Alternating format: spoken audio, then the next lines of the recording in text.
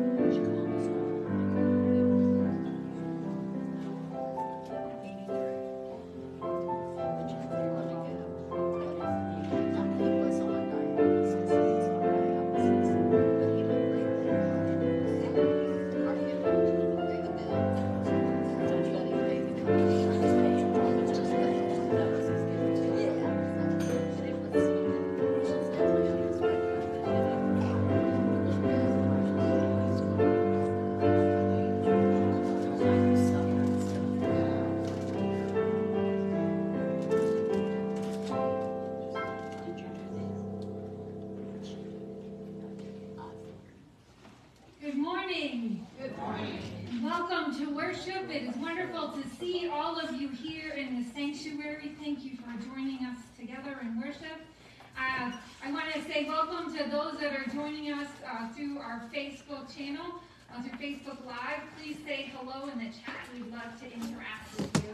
And welcome to those that are joining us later in the week through our YouTube channel. We're glad that you have decided to worship with us as well. Indeed, what a beautiful thing it is to be a community that can be brought together through this technology so that we can continue to worship together in a multitude of places. This week, the Lenten season begins, and we're going to get a little bit of a head start today. And we're going to start our worship series about questions to God. So questions people ask God. And so we're going to start today with a discussion of living with questions and doubts. And so I want to center us on these words. If any of you lacks wisdom, you should ask God. Ask and it will be given to you. Seek and ye shall find it. And so it's in that spirit of seeking and finding and looking for the wisdom of God that I want to invite you to stand and join in the call to worship.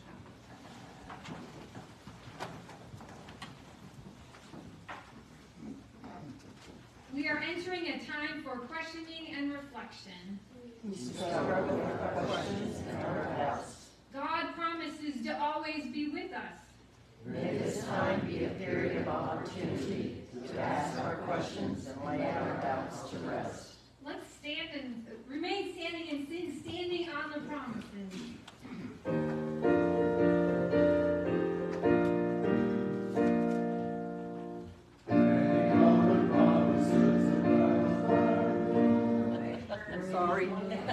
Sorry, I'm multitasking and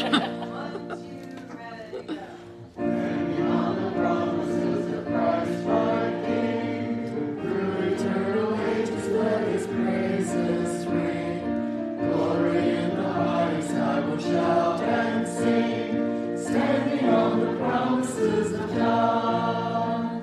Standing, standing, standing on the promises of God, my Savior. Standing, standing,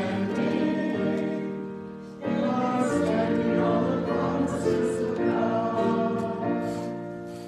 Standing on the promises that cannot fail. When the mountains storms of doubt appear assail, by the living word of God I shall prevail. Standing on the promises of God. Standing, standing, standing on the promises of God, my Savior. Standing.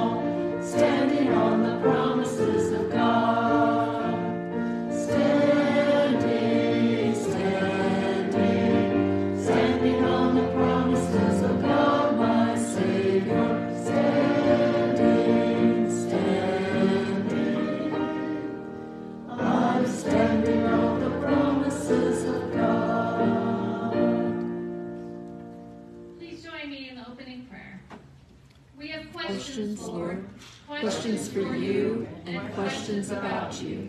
Use our questions, please, to bring us closer to you. For we open our minds, we open our hearts. Amen. You may be seated.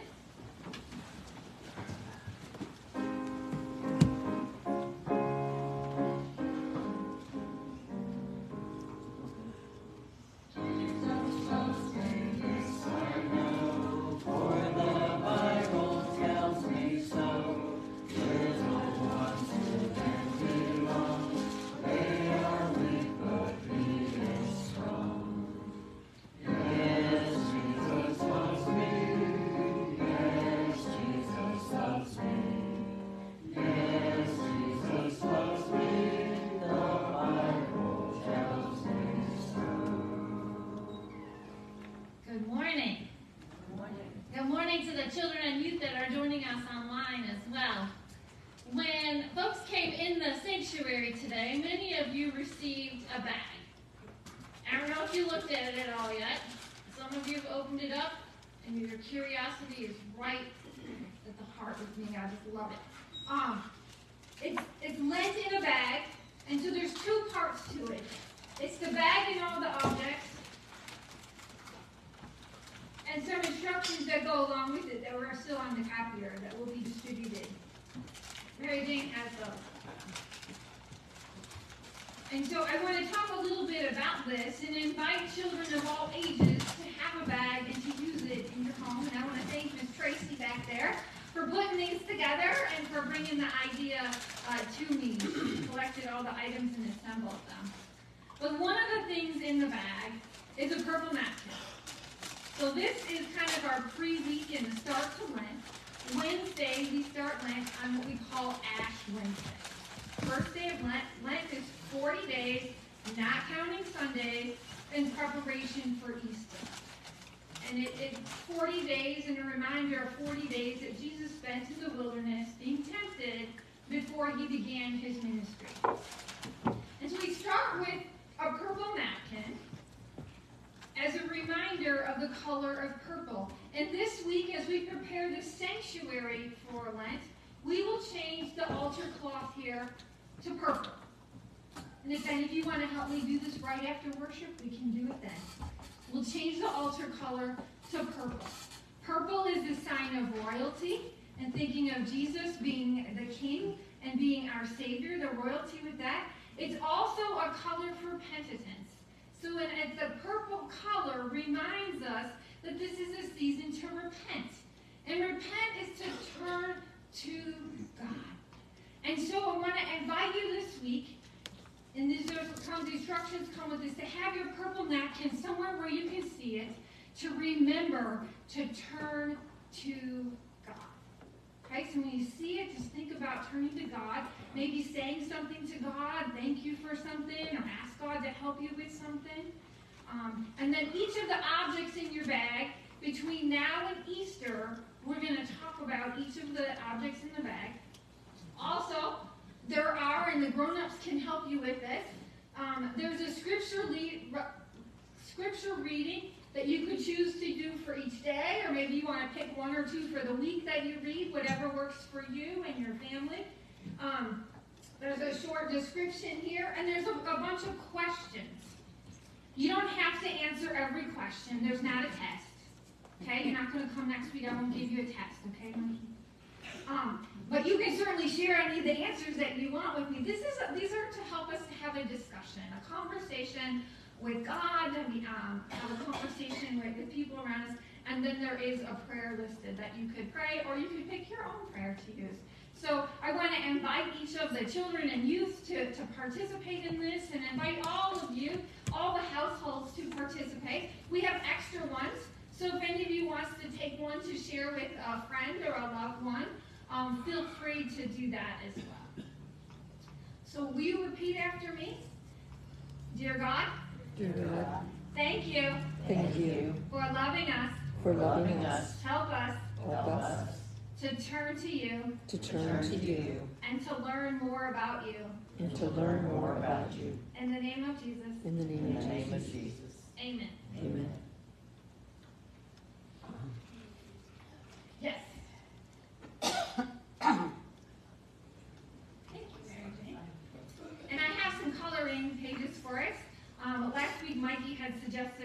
some hearts to color, and so I have those. And I also have question marks, so it can be a way to think about what are the questions that you might have for God, what are the questions you might have for the other grown-ups here in the sanctuary with you. And for our children that are at home, or all those that are worshiping with us at home, if you'd like to have a bag delivered to you, please send me an email, pastorwendyhs@gmail.com, and I would be happy to make sure that you get a copy, a bag to use at home as well. So all are invited to participate. And let's sing, Precious Lord, Take My Hand.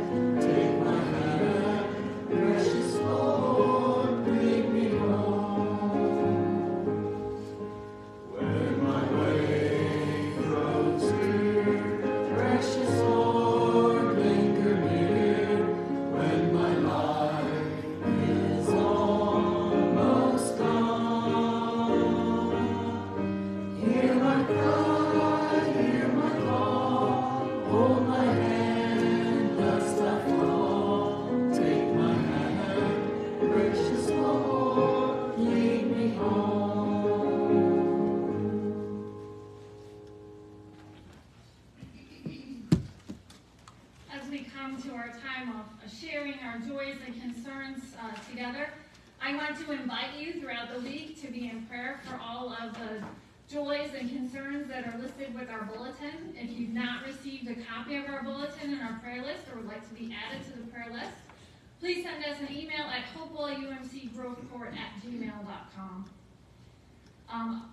Roger sent a report that his grandniece is breathing some on her own, and is up to 1 pound 1 ounce, I believe is update. So making progress. This is a baby who was born premature, and so is continuing to progress. But please keep them in your prayers. Are there joys or concerns? Hang on, the microphone is coming. Kim's moving around today for us. Thank you, Kim. Thank you. I had asked for prayers for my niece, LaDonna DeLille, and she's a resident of Asheville. She starts her chemo, and it's actually spread to her brain. But keep her in your prayers. She's only 56. Thank you. Don Bonins, he's the brother of my really good friend Karen that recently passed. He's struggling mightily with lung cancer right now and having a hard time of it.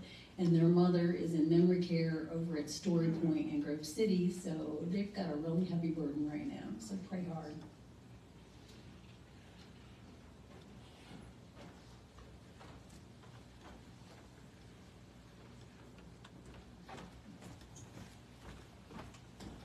I'd just like to be joyful for the ongoing revival that's going on in Kentucky.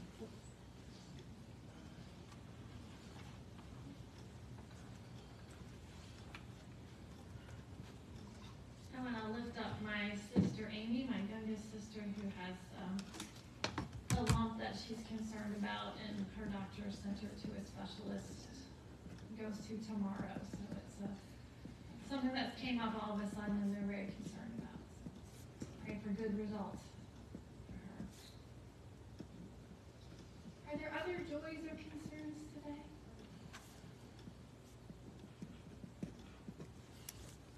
I have one. My sister's having surgery tomorrow on her foot. Her name's Connie, and my brother-in-law had surgery last Monday on his back, and he's struggling with pain right now. His name's Clee.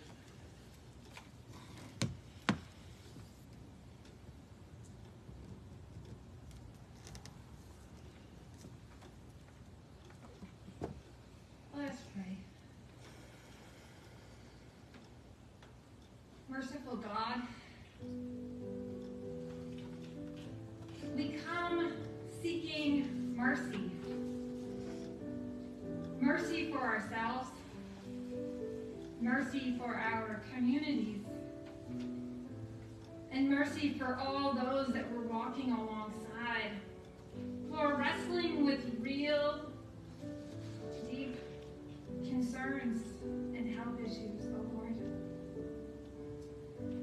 Lord, sometimes we look at our lives, we look at what's going on in the world, and we're lost. We give thanks that we can always turn to you, oh Lord. When we doubt, when we have fears, when we're not sure how we might take the next faithful step, you are there to guide us, to give us wisdom, to give us courage, oh Lord. Continue to hold us in your hand, oh Lord. Guide us. Receive us into your holy presence, oh Lord. Lord, we know that in so many ways we're not worthy to be in your presence, oh Lord. The words of our mouths are not always ones that glorify you, oh Lord. Sometimes even our good deeds are filled with mixed intentions, oh Lord. Forgive us. Set us straight, oh Lord. Turn us around and set us on your path, oh Lord. Lord, continue to guide us. Lord, be with each and every person we have named today. Be with those that are on our prayer list, those that are on our hearts, those things that trouble us so deeply that we just can't spit the words out, oh Lord. Be with us. We give thanks that you never leave us. Put your healing touch upon us, O Lord. Continue to turn us to you. Give us the strength to say, here I am, Lord. Send me. Send me wherever you need me to go. Send me and I will do as you ask, O Lord. Lord, be with us as we embark on our Lenten journey. May we be filled with peace and strength and awe and wonder. We pray all this in the name of Jesus, who taught us to pray. Our Father, who art in heaven, hallowed be thy name. Thy kingdom come, thy will be done, on earth as it is in heaven. Give us this day our daily bread, and forgive us our trespasses, as we forgive those who trespass against us. And lead us not into temptation, but deliver us from evil. For thine is the kingdom, and the power, and the glory forever. Amen. And now Marla's going to read the scripture lesson for us.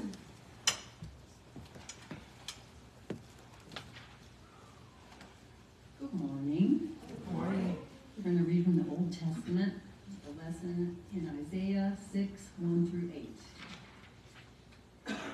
In the year that King Uzziah died, I saw the Lord high and exalted, seated on a throne, and the train of his robe filled the temple. Above him was a seraphim, each with 6 wings. With 2 wings they covered their faces, and with 2 they covered their feet, and with 2 they were flying, and they were calling to one another. Holy, holy, holy is the Lord Almighty. The whole earth is full of his glory. At the sound of their voices, the doorposts and thresholds shook, and the temple was filled with smoke. Woe to me, I cried. I'm ruined, for a man of unclean lips. I live among people of unclean lips, and my eyes have seen the King, the Lord Almighty. Then one of the seraphim flew to me with a live coal in his hand, which he had taken with tongs from the altar. With it he touched my mouth and said, "See, this has touched your lips. Your guilt is taken away, and your sin is atoned for." Then I heard the voice of the Lord saying, "Whom shall I send, and who will go for us?" And I said, "Here I am, send me." This is the word of God for all of God's people. Thanks be to God. Amen. And when Marla's ready, let us join our voices together in song.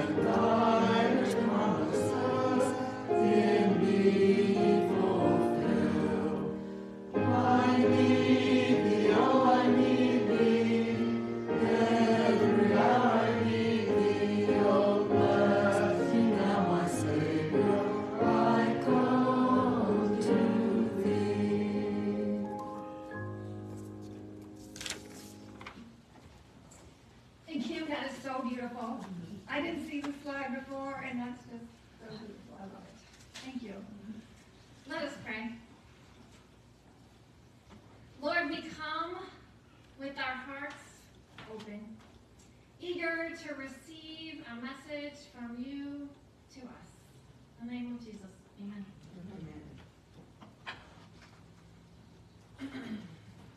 I've been thinking about questions and doubts, and it drew me back many decades ago to when I was in college. It wasn't that many decades ago, but a while ago. Feels like it. And I had a professor that for a class, and I went to them often because I had questions. It was a class that I really loved, and I was trying to soak up as much as I could. I'd go to office hours, and I would ask questions, and I would get answers, and it was the most beautiful thing. It helped me to understand things more clearly. And some of my classmates really struggled with going and asking questions to this professor, and I really didn't understand because it was so wonderful, because it was a subject I loved, I knew a lot about, I had this wonderful interaction. And then I had this professor for another class where I was so lost at times. I knew I had questions, but I didn't even know what questions to ask. Anyone ever been in that situation? Like, I know I need to ask a question to go forward, but like, I'm so lost I don't know how to articulate it. A few of you maybe experienced that. And so it was really hard for me to go to that professor. And I fell further and further behind in my understanding and progressing with this, which made it even harder to ask questions. And at some point, I just kind of had to look myself in the eye, like you do sometimes, and have that conversation with yourself and say, get over yourself. I had to get over all this anxiety I had because I felt little.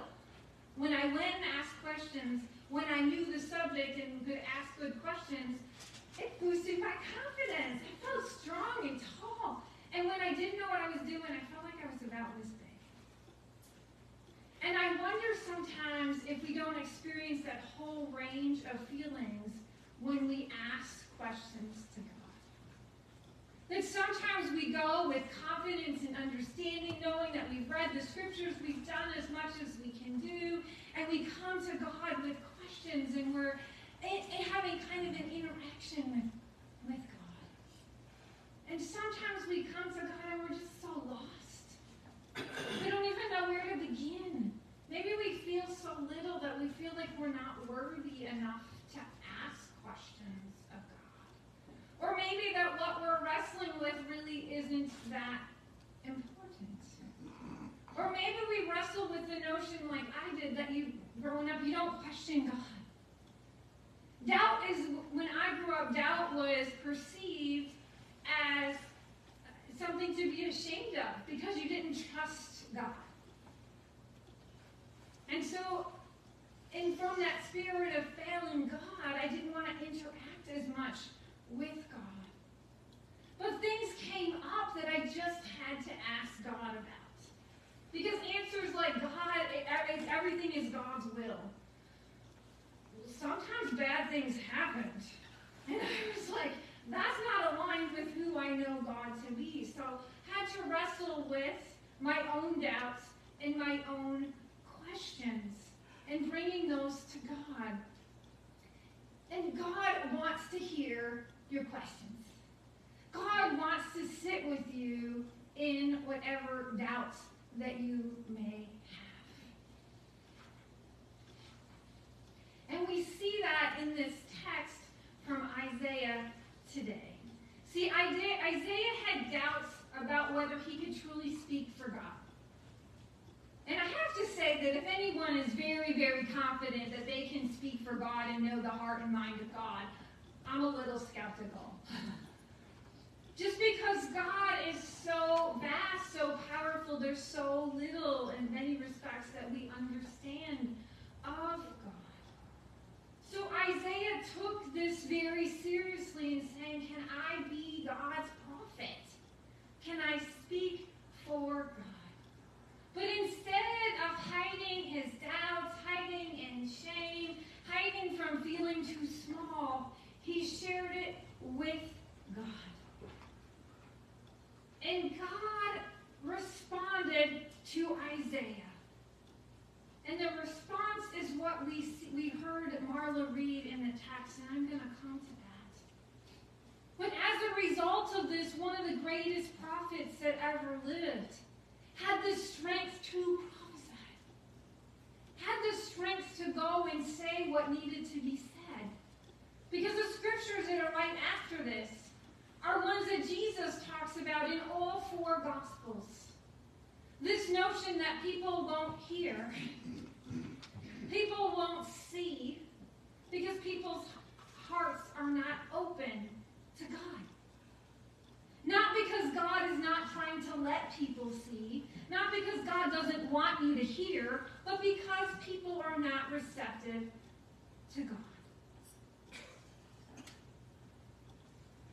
That's the world that Isaiah was going into.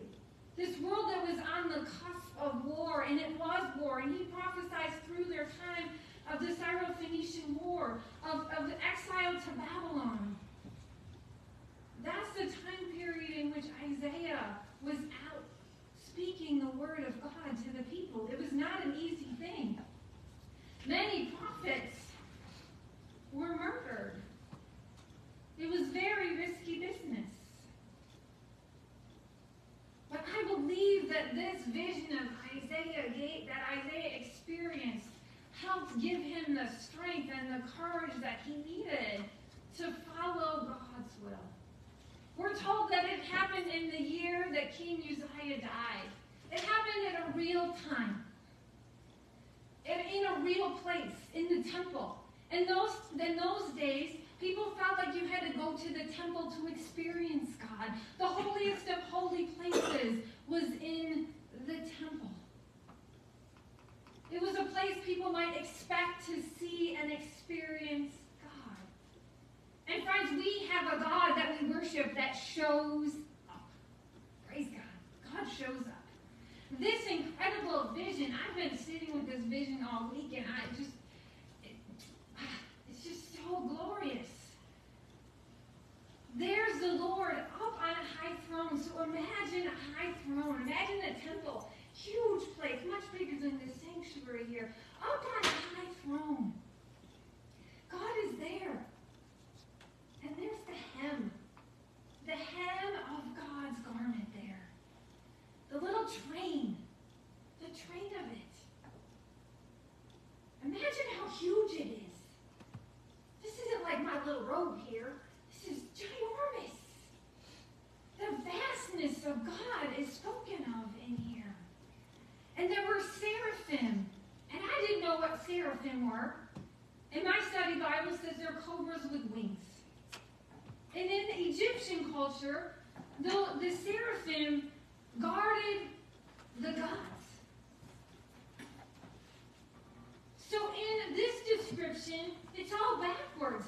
They're not guarding God. They're covering their eyes, which is a sign of feeling like God is so holy that they can't see God. We see that throughout the Old Testament, that notion of covering your eyes, because that brightness, that light of God is just so blinding for us. So instead of protecting God, they're covering their eyes, they're covering their feet, and they're flying around, and they're saying, holy, holy, holy is the Lord God Almighty. The whole earth is full of his glory. These are words we repeat every month as part of our communion liturgy. Holy, holy, holy Lord.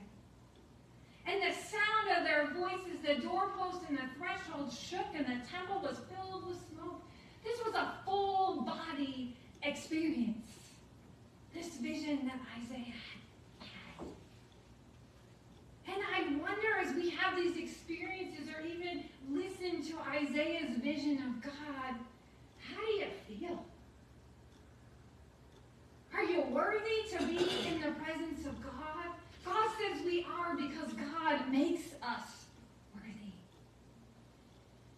Isaiah says, woe to me. He recognizes his own uncleanliness. He recognizes his own brokenness, his own sinfulness, and the brokenness and sinfulness of the world around him. Sound familiar? We live in a world like that. It's this beautiful vision. And then the seraphim come to him with this coal, and they put it on his mouth. It's a way of cleansing him. It's a way of saying you're forgiven. You are worthy. You are made worthy because the Lord God Almighty makes you worthy. Your sin is atoned for. And the Lord says, whom will I send? And Isaiah said, me!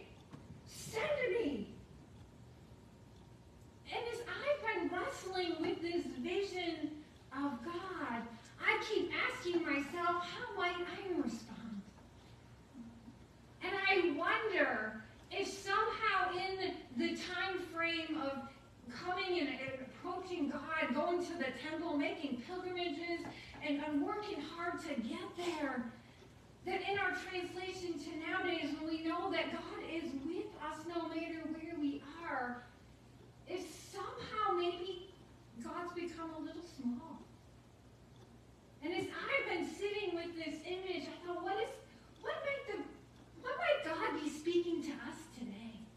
What might be God be speaking to the church today? What is it that God asks us? Do you have ears to hear? Do you have eyes to see? Will your hearts be open? Will you be open? And I pray this Lenten season that we can all see more clearly the vastness and the glory of God that is all around us. For it only takes a touch of that to change our lives, to change the course of history.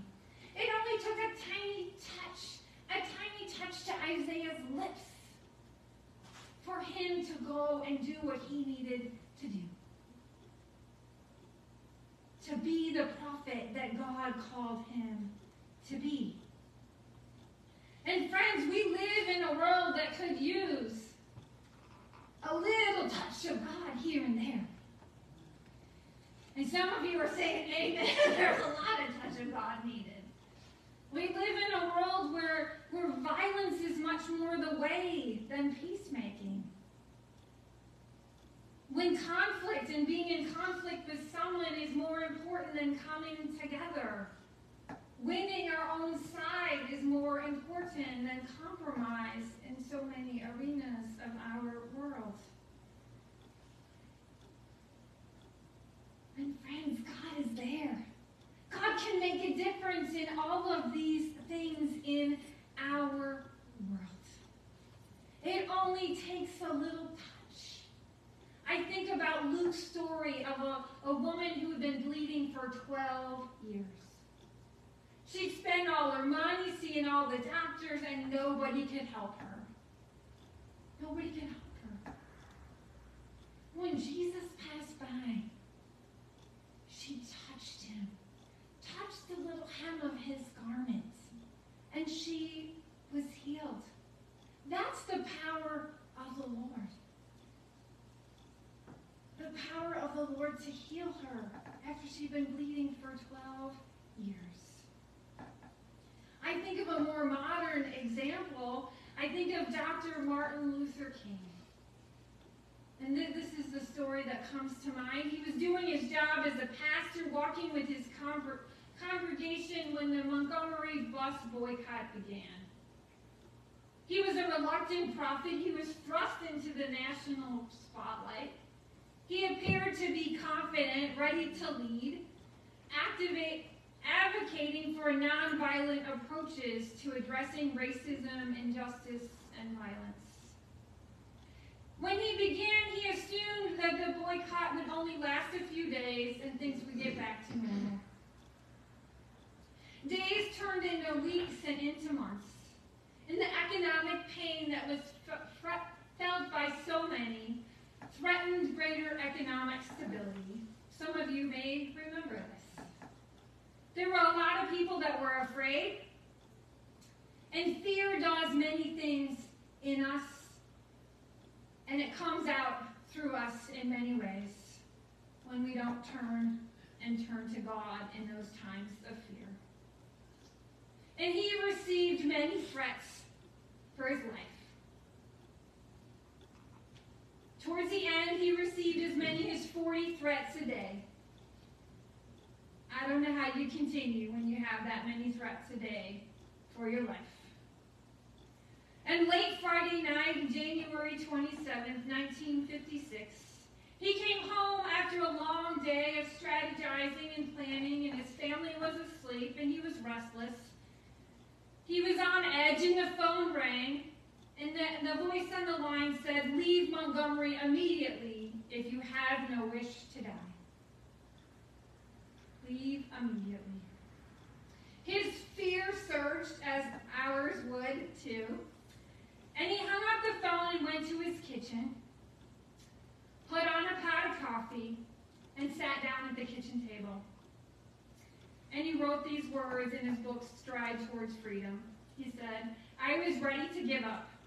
With my cup of coffee sitting untouched before me, I tried to think of a way to move out of the picture without appearing a coward." Any of us been in a situation where you wanted to move out of the situation? In this state of exhaustion, when my courage had all but gone, I decided to take my problem to God. With my head in my hands, I bowed over the kitchen table and prayed aloud. The words I spoke to God that midnight are still vivid in my memory. Quote, "I am here taking a stand for what I believe is right, but now I'm afraid. The people are looking to me for leadership, and if I stand before them without strength and courage, they too will falter. I'm at the end of my powers. I have nothing left.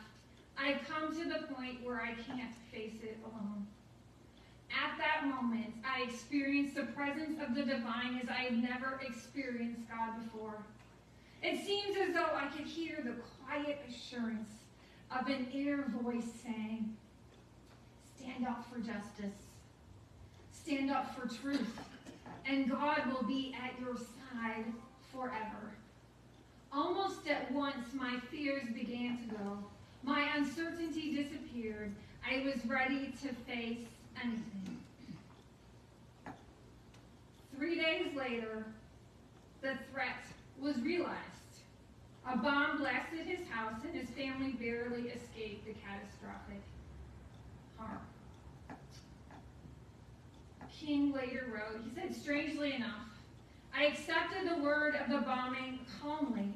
My religious experience a few nights before had given me the strength to face it. That tiny little voice, those few words from God, that little touch gave him the strength to face the situation that was before him. And his strength, in turn, strengthened the community. Amidst the rubble, King addressed the crowd and raised his hands. We must meet hate with love. Remember, if I'm stopped, this movement will not stop because God is with this movement. So you're speaking these words to a crowd that had gathered at his house within an hour of this event. People might have wanted revenge. They certainly wanted their voices to be heard. And with strength, King said, go home with this glorious faith and radiant assurance. The glorious faith that the movement will not stop because God is with this movement. That strength of his to point to God, to name God, to be confident in that God was there in the midst, calling them to continue to work for justice, but not to do it in ways that were violent and harmful to others. At King's word, the mob dissipated, their mood disarmed, and their ears ringing with the message of the gospel, non-violence. Years later, King wrote, it seemed to me at that moment I could hear an inner voice saying to me, Martin Luther, stand up for righteousness, stand up for justice, stand up for truth, and lo, I will be with you even until the end of the world. I heard the voice of Jesus saying still to fight on. He promised never to leave me alone. Friends, that still small voice that he heard from God changed the course of history. It changed the response that he had as a prominent leader to the violence that was inflicted upon him. Friends, do you still believe that the still small voice of God can change things for you?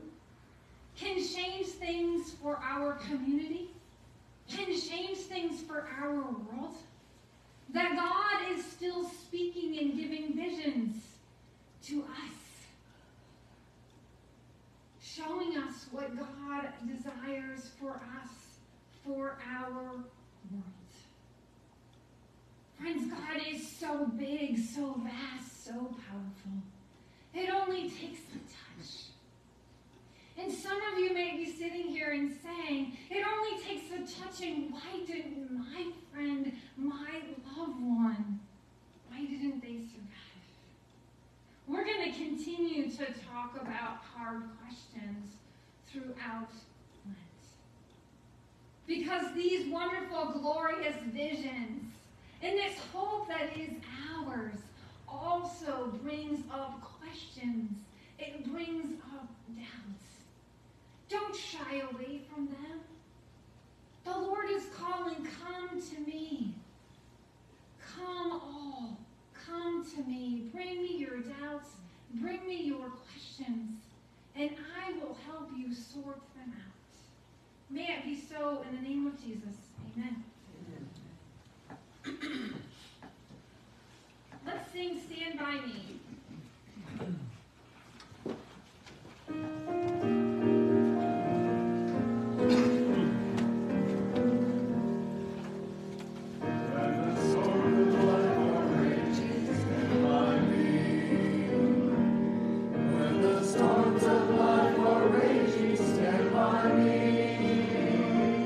When the world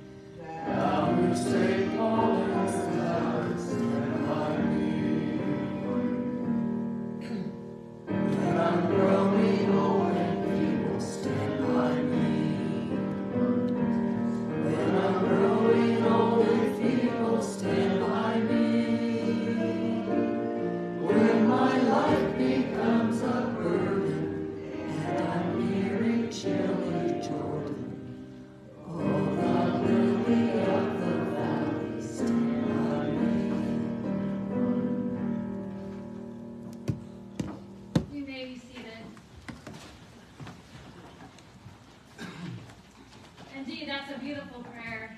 Lord, stand by me through the joys and through the sorrows.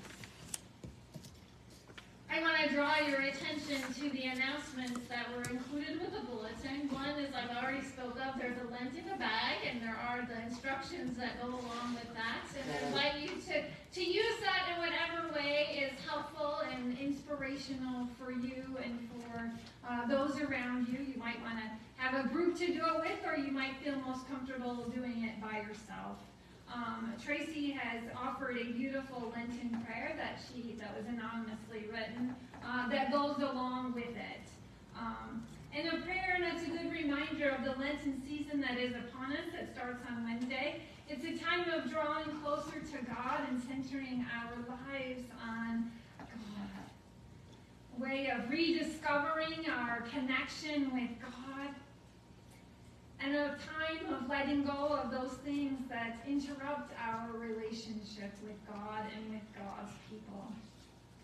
I want to invite you this week to come to the Ash Wednesday service. It's a community service. Myself and several pastors will be helping to lead that at David's Evangelical Lutheran Church in Canal, Winchester. It will be a time to receive ashes and also to receive Holy Communion. And all are welcome to receive communion in that service. If you'd like to help deliver ashes and communion, or if you are watching online, or if you're in the sanctuary and are not able to get out in the evening and would like someone to bring you communion and ashes on Wednesday, please give me a call or send me an email so that we can make sure that you receive those gifts. If anyone is interested in singing with the choir at the Ash Wednesday service, please see me and I can look up on my phone what time you need to be there before the service to join in singing with the choir. The Madison Area Community Choir event is next Saturday, so please keep the members of our church family in your prayers as they prepare to bring joy and laughter to the community next weekend. And there are some tickets available for that, so please see Kim if you would like to attend. Next Sunday after church, we will begin a series of discussions with regards to discernment in our next steps as a congregation, and want to invite everyone to stay after church and to be a part of that. And I want to thank Raymond for his leadership with that. There's also in the bulletin many ways to live out our faith and sharing this love of God with our neighbors in need through the giving of items, and ways to support the church and the ministries here through the giving of your tithes and offerings. Are there other announcements that I have forgotten? I need to highlight. Tracy. I know it's several weeks away, as Kim reminded me, but Monday, Thursday, we will be having the soup, salad. I already got desserts all covered and drinks, so just be thinking about that. Thank you. Yes, so we will gather for dinner before Monday, Thursday service, and that will be April the 6th, and it will be here before we know it. And want to have everyone mark your calendars and plan to attend that if you can. There's food pantry this week. There's food pantry this week, Mary Jane said, so if you can help in Asheville on Thursday morning, please show up, ready to do whatever is needed. Are there other announcements?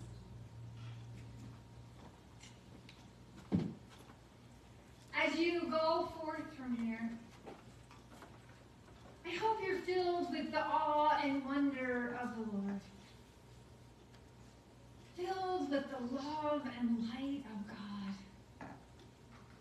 Go and tell someone how you have seen the light of God.